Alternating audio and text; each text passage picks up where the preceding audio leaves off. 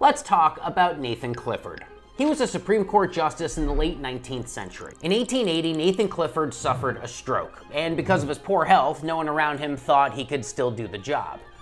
In fact, another Supreme Court justice, Samuel Miller, even wrote, "Clifford became a babbling idiot, though his tongue framed words, there was no sense in them."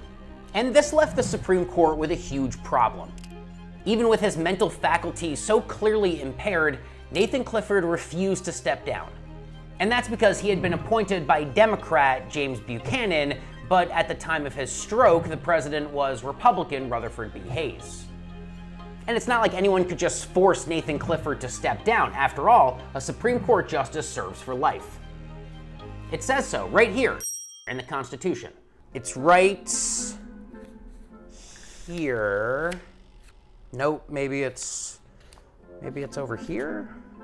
Okay, turns out the Constitution doesn't say anything about term limits for judges or Supreme Court justices. All it says is, judges shall hold their offices during good behavior. Turns out, good behavior, yes, unfortunately spelled with a U, is the Constitution's only guidance about how long a justice should serve on the Supreme Court. Never in my life have I heard a man speak more like a fool. Today, that might seem kind of bonkers to a lot of people. In a recent AP poll, 67% of Americans say they are in favor of Supreme Court term limits. After all, a Supreme Court justice is the ultimate referee of all US law. And even if they're in poor health or facing mental decline, or they're just far older than most Americans think that they should be, a Supreme Court justice can just keep on serving. Plus, the justices themselves can influence who replaces them by strategically timing their own departures from the court. And right now, confidence in the Supreme Court is lower now than it has ever been. So here's what I want to know. Why did the Founding Fathers ever think it was a good idea to give judges lifetime tenure? Did this part of the American experiment have its desired outcome? And what would it take for term limits to actually be implemented for the first time in the court's 232-year history? First, we have to go back a while. A lot of the rights that we enjoy today as Americans go all the way back to this 13th century English document, the Magna Carta. But for this topic, we're going to start a little bit later, the 1701 English Act of Settlement.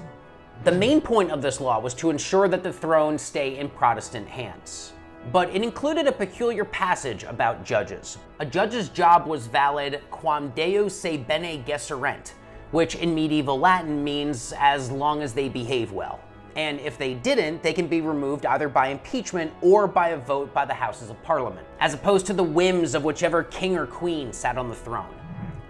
The English Act of Settlement could be an inspiration taken one step further. The very high bar of impeachment, and impeachment only, could remove a judge. This way, they could give their opinions of the law free from fear of retribution. And quam Deo se bene gesserent began to take on a new English phrase, good behavior. People thought that that guy, John Adams, was so smart that they all asked him for his thoughts on government. So in 1776, he wrote a great pamphlet with admittedly a very boring name. He literally lays out the institutional architecture for creating an independent judiciary, which included life tenure for judges rather than allowing them to be removed at will. That's Professor Scott Gerber, professor of law at Ohio Northern University, who has written extensively about colonial judicial tenure. And despite lifelong tenure being this huge controversial thing today, back then it was nearly unanimous. Everyone was in agreement that it was the only way for judges and justices to stay independent. Founding fathers who normally couldn't agree on anything all thought that this was kind of a no-brainer. They all agreed that Adams had it right. Even though he wasn't there, he was in England, they went with his theory. And that led James Madison to write the words, "Judges shall hold their offices during good behavior," directly into the new US Constitution, and not much else on the matter.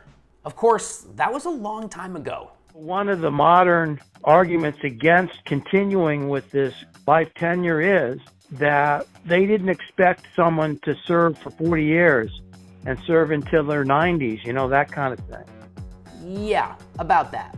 We've had two justices serve on the Supreme Court until they were 90, and many more have served well into their 80s. 16 justices have served for more than 30 years, and the average number of years that justices have served on the Supreme Court is 16. In 1993, the New York Times wrote that Justice Clarence Thomas once said that he planned to stay on the Supreme Court until the year 2034, or for 43 years. Why that long specifically? The liberals made my life miserable for 43 years, and I'm going to make their lives miserable for 43 years. That's of course assuming there's a Republican president in 2034. Because remember, justices don't necessarily retire when they want to, they retire when it's politically expedient to do so, or at least they try to. And even if the court is supposed to be apolitical, court confirmations are anything but. This year, Bill Clinton appointed Supreme Court Justice Stephen Breyer retired at the age of 83, now that the White House is in Democratic hands. Breyer's replacement, 51-year-old Ketanji Brown Jackson, could serve on the Supreme Court for as many as 4 decades, and that's true for much of the modern court. James Madison did write that Supreme Court justices could be impeached, but that's an extremely high bar to reach, and it's written that way on purpose. Only one Supreme Court justice in history has ever faced impeachment, Samuel Chase in 1804. Thomas Jefferson thought Chase was biased in his rulings, and the Democratic Republicans tried to throw the book at Chase to get something, anything to stick. Ultimately, it went nowhere. And in the entire history of the United States, only 15 judges have ever faced impeachment, and out of those 15, only 8 have ever actually been removed. Those are for offenses like perjury and even intoxication on the bench. Believe it or not, that's actually happened twice. And just like with the president, impeachment conviction for a judge or Supreme Court justice requires 2/3 of the US Senate. So basically, as long as you're not an objectively terrible person or visibly drunk on the bench, you get to keep one of the most important gigs on the planet for life. But there are those in both parties who think that all of this isn't working. What I do think may make sense is, if not term limits, then rotating judges to the appeals court as well. And I also think that when a person can be appointed to the Supreme Court and stay there for 40 years, my gosh, they might have outlived 6 or 7 presidents during that course of time. So what if people wanted to change this whole thing? To force Supreme Court justices to step down at a certain point? What would that even look like? Enter the 18-year term limit proposal. Under this system, each president would nominate a new Supreme Court justice every 2 years automatically, meaning it would take 18 years to reach the end of the cycle entirely. As the advocacy group Fix the Court says, appointments would become predictable exercises, not embarrassing partisan spectacles. Critics, however, argue that term limits for justices might encourage faulty decisions on the court. If they have no lifelong guarantee of a job, they might be inclined to give favor to industries where they may later work. The way there are hundreds of former members of Congress who are now working as lobbyists, but that is definitely a video for another day. That's why Fix the Court says, after a justice leaves the court, he or she could then go work for a lower court. It's a way to maintain impartiality while still ensuring good faith and reliable turnover on the highest court of the land. So you have the 18-year idea. There's also proposals every few years for an age requirement like they have in Canada, where Supreme Court justices cannot serve past the age of 75. Or something like the term limits imposed on the president, who can't be elected to the office more than twice. But here's the biggest problem with all this. Out of more than 11,000 proposals in American history, we've only ever amended the Constitution 27 times. And it would likely take a constitutional amendment to update the 18th century idea of good behavior, yes, spelled with a U. 2/3 of the House of Representatives, 2/3 of the US Senate, and 3/4 of the states to agree. Sure, there are a few things that Congress can do without an amendment, but a constitutional amendment would likely be the only surefire way to force justices into shorter terms.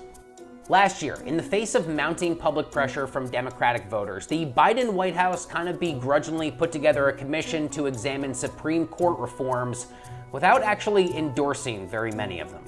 the commission found considerable bipartisan support for non-renewable limited terms.